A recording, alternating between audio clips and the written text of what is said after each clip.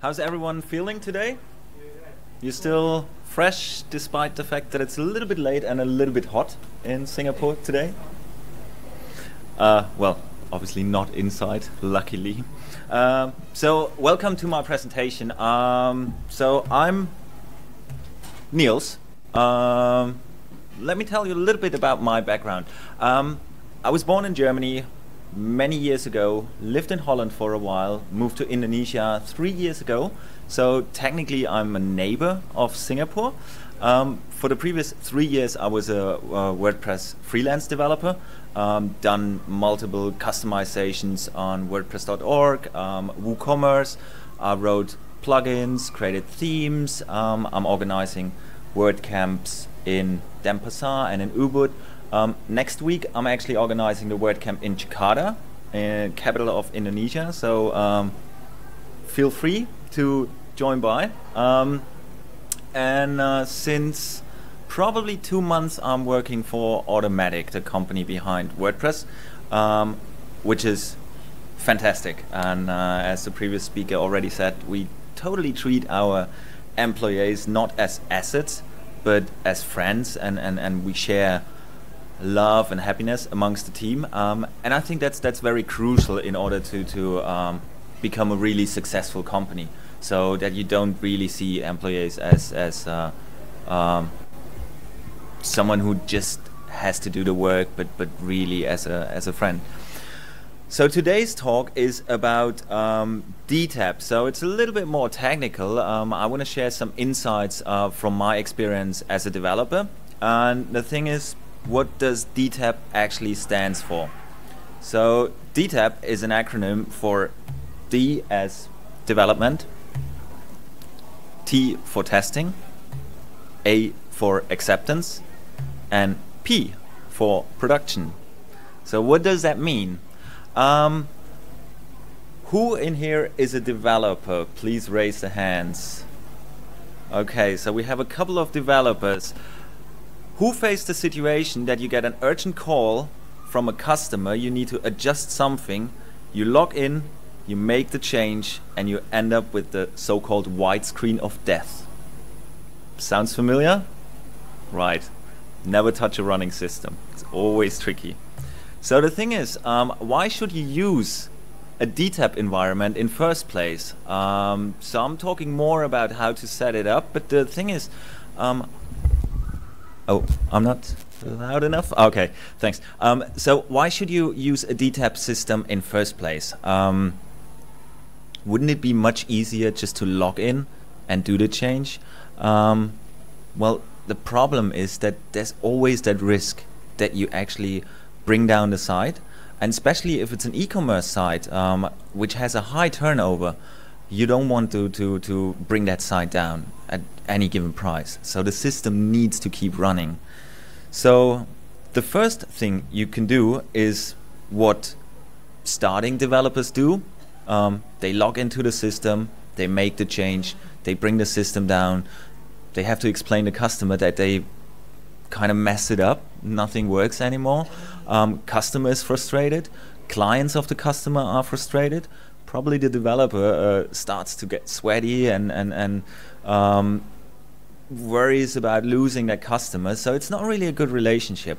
The next level towards a full DTAP environment is if we integrate an additional step. And even beginning developers figure that out relatively soon. So a better approach is that you actually take your project offline. So on the left hand side you can see the D, which stands for development, whereas on the right hand side you can see the P, which is the production environment. So usually when you work on a client side, you clone the site, take it down to your computer, which also has the benefit that you can work offline. So if the internet connection went down, which now and then happens in Indonesia, especially on Bali, you can still work on the project, and once that project is running and you implemented all the features as required by the customer, you can technically upload it to the server. So that's a much better approach than to operate on an open heart and by touching the production system. The problem is that scenario, it could work on your local machine, and as soon as you deploy it, you can still bring that server down. Probably you have different software versions, you have some library dependencies, you have different PHP versions. So there are a couple of cases that can actually happen, which still lead to an issue. So example number 2 is a much better scenario than the example number 1. I just see that I messed up the numbers, sorry for that. So that is a much better scenario, but it's not perfect yet. So the next step would be if we integrate an additional stage. So now you can see we have a development environment, which usually is my local machine. From the development environment, I push all my changes to a testing environment, and once everything is tested and works according to the specifications, then I push it further to the production environment. The big advantage of having a testing environment is usually my testing environment runs on the same server as the production environment. So I'm using the same libraries, I'm using the same server settings, so I know when the tests actually succeed, I can push it further to production and it might not affect anything. That is a DTP. So now the question, what is a DTAP, DTAP environment? So, and a DTAP environment is highly recommended when you deal with sensitive data. So this is how a DTAP environment looks like. So you have the development in first stage. Once the code is implemented, you put it to testing. So on testing, you can run all kind of tests to see if it works. Once these tests succeed, you push it further to an acceptance environment. The acceptance environment is not for you as a developer, but it's for your customer. So your customer can run extensive checks on the functionality and see if everything works according to the specifications without touching the production system. So the production, you let the production system run until all the tests are done by the customer. So as a developer, I can play around with the testing environment. I can deploy at any given time without affecting the customer. So and once I push everything to acceptance, then it's up to the customer, and then I don't touch the acceptance system anymore. Once the customer approves all the changes, these changes can then be pushed further to the production environment. And to give you an example, when to use such an environment, I created an application for the university in Amsterdam, the hospital. So they have thousands of patient records, and they want me to create that application, but at the same time they don't want to give me access to their personal records, which is logical. Like I don't need to know these data, and these are pretty sensitive data. So what we did actually is I put all my changes from development to testing. Once they're tested, I gave a sign to the IT department. The IT department then pushed my changes further to acceptance, and at the same time they took the real data from the production environment and pushed it back to the acceptance environment.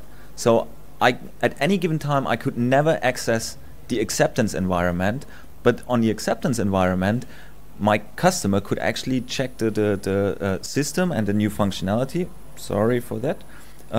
Could test the implemented functionality with the real client data.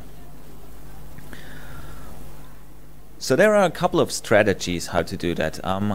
I already mentioned one of the strategies. So how to deal with changes, how to deal with content, how to deal with commits. We always say changes go up, content goes down. So that means when I implement a new feature, I start from development, then I push it to testing, then I push it to acceptance, and then it goes into production at the final stage. With the content, I do the other approach. So the content, the latest version of the content is always on the production version. So from production, I actually push that content down to acceptance, from acceptance down to testing, and from testing down to development.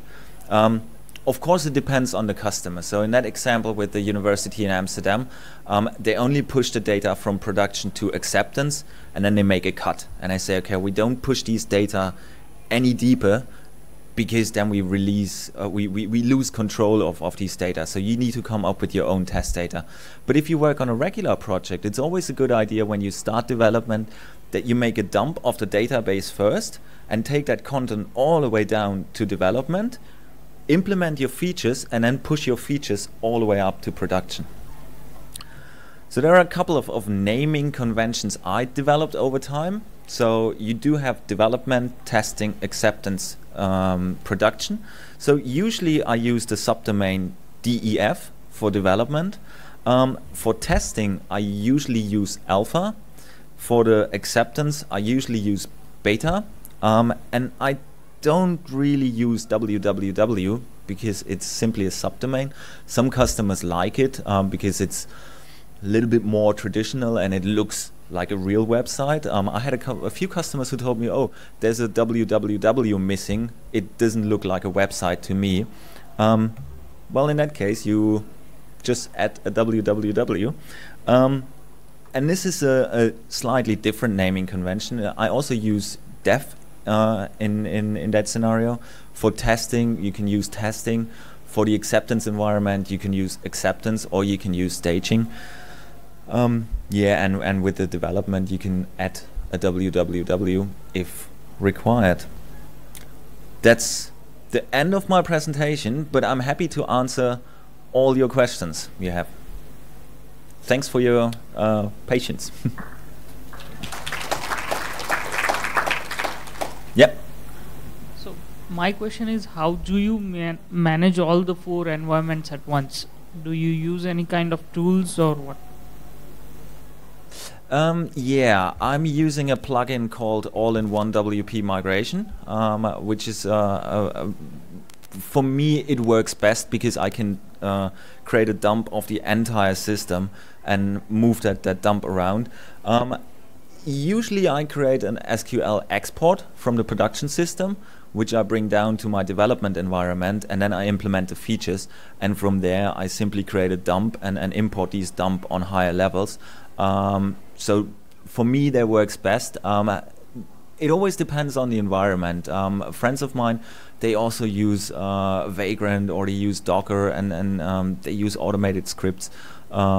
But to me personally, WP all-in-one migration, that is my secret weapon. Thank you. Yeah, I think there's a question in the back. Just in regards to the same that same issue, what about dealing with WooCommerce and live order sites in terms of pushing data from an acceptance server straight to a live server? Because obviously you don't want to overwrite any live orders and things like that, which can become quite troublesome. So you're only pushing part of a database? Yeah, that's a very good question. When dealing with a WooCommerce system, I usually don't push these data around because you're absolutely right. If I create a dump now and I push it back in a week, I would technically lose all these data. So when dealing with WooCommerce system, I don't create full dumps, but I simply commit the single changes. So yeah, it's a little bit more tricky, and then I really need to go through my Git history and see, okay, which files did I actually change, and I manually add these files. Yeah, after I make a backup first.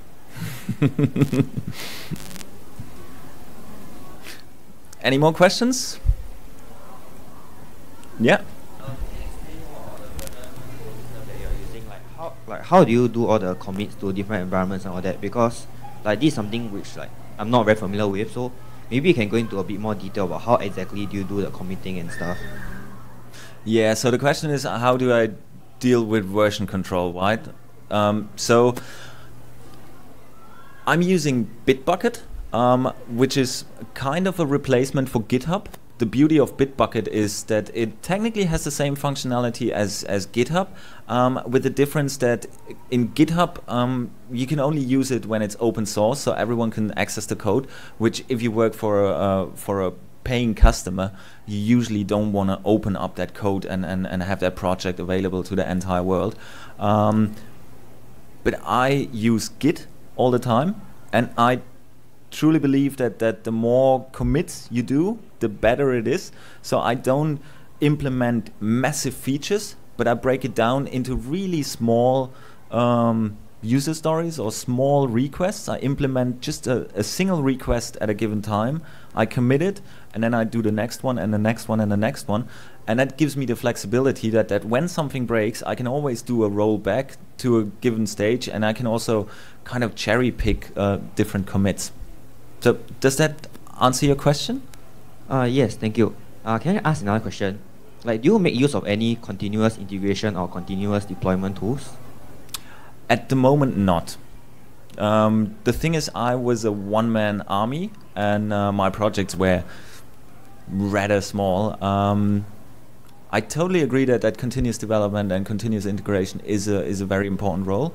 In my projects, it was yeah, not necessary is the wrong word, but I never really used them. Do we have any more questions?